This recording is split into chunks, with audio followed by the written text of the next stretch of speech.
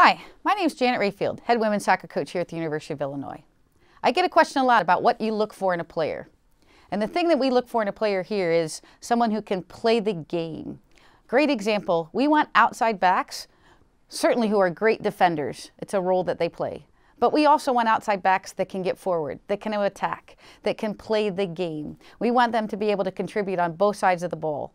We want them to be great defensively, to understand how to shut down great opponents, but we also want to teach them and develop them to be great attacking players.